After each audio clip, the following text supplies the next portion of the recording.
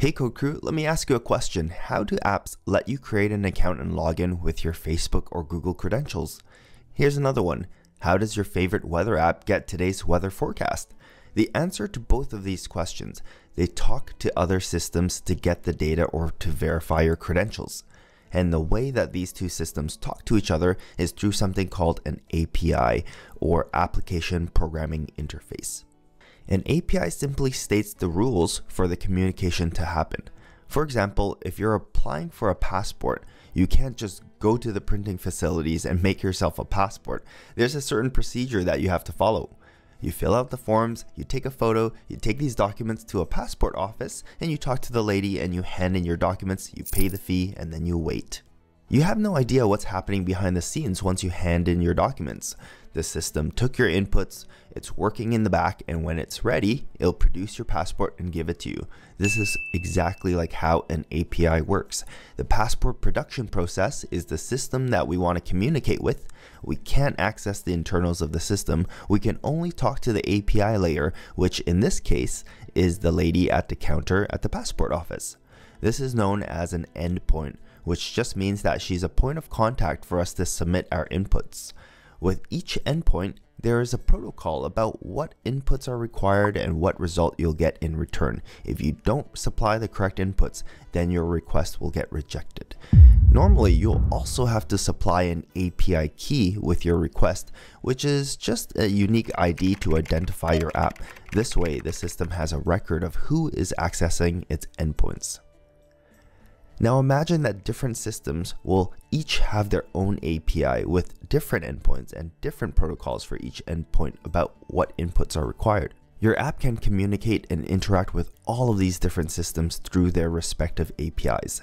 Luckily, all APIs will have some sort of documentation describing how to communicate with the endpoints. And some systems won't have an API, so you won't be able to talk to that system at all. Now let's see a more concrete example of working with an API. Oh yeah, one quick thing. Today's video is sponsored by Atlantic.net. Atlantic.net provides great VPS hosting, and they are offering a free 1 gig virtual server with SSDs, free block storage, and free snapshots for an entire year. In addition to that, get $25 in free credits to use on any other services they offer. Try Atlantic.net to develop, test, or launch your next project.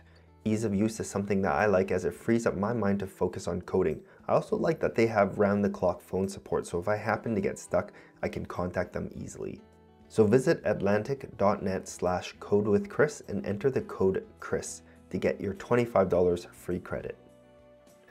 These guys are great, give them a try, and don't forget to use the coupon code CHRIS to get $25 in free credit. That's an exclusive offer just for you guys. Now let's go through an example with an actual API. This is News API, where you can get the top headlines and news articles from a variety of different sources. And this is an API that we actually work with inside of my courses.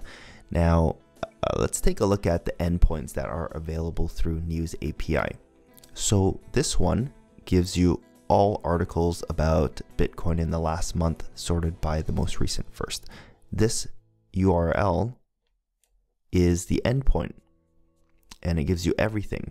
These are the inputs, these parameters here. So they're querying for Bitcoin, right? And you can supply a date range, and then you can also supply a sort, what field you want to sort by. So they want to sort by published date. And finally, the last parameter that you have to input is an API key. Now, this is actually my API key because I am logged in. And so if I hit this endpoint right here and pass in these inputs, they would know that I did this. They would have a record of that, and they can identify who is accessing their API. Before I actually hit this API endpoint, let's take a look at another endpoint. Now, this one you can see is a little different, and it gives the top headlines. So I guess it's the top news for today. And here they're specifying different inputs. They're putting in a country, a category, just business, and then again you have to supply your API key to access. Here they're using that same endpoint from our first example. That's called everything, and this is applying a query called Apple from to, this is a date range, sort by popularity this time. So let's try one of these API calls. So all I have to do is just put it into my browser like that. And so I'm hitting this newsapi.org v2 everything endpoint, and I'm passing in these inputs, and I'm also passing in my API key. So when I hit enter, I make that request to that endpoint, and I get back these results according to the parameters that I've specified. And this data format is called JSON, which we'll go through in the next video next week. But it's in a data format that I can parse and process, and I can extract this information to use inside my app. So you can see each of these articles, I can, it's surrounded by these brackets here. I won't get too much into it, but each of them has well-defined fields called author, title, description, URL, URL to image, publish that, and actual content. And so it makes it very easy to grab each piece of information for each article and then format it inside my app and display it inside a scrollable list or something. So now you understand what an API is. Well, what's an SDK? SDK stands for Software Development Kit. These are usually bits of code that will make it easier for you to work with an API. So some systems will have an API and offer an SDK that you can download and use in your project, which will make it easier for you to work with that particular API. There are thousands of APIs out there, and you can browse through them through API directories like this one at Programmable Web. I actually think this is one of the largest API directories. So if there's a particular API that you want to see a demo of, please leave a comment below and I'll take a look at it. And if you've enjoyed this video, please give it a thumbs up and subscribe to the channel if you haven't already. I really appreciate you, and I'll see you next time.